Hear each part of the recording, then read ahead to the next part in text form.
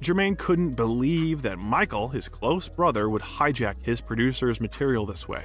Davis wrote, adding that Jermaine was, quote, crying, indeed sobbing at times, so deeply hurt that his brother would do this to him.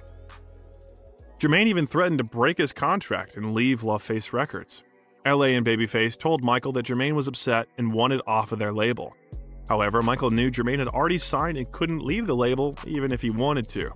L.A. Reid recounting, quote, he'll get over it. Did he sign a contract? Michael asked. Yes, I said. Then he'll have to live with it because those are the rules, Michael said and then walked out. That Michael Jackson was one shrewd man. He was not wrong, but you didn't expect that from Peter Pan.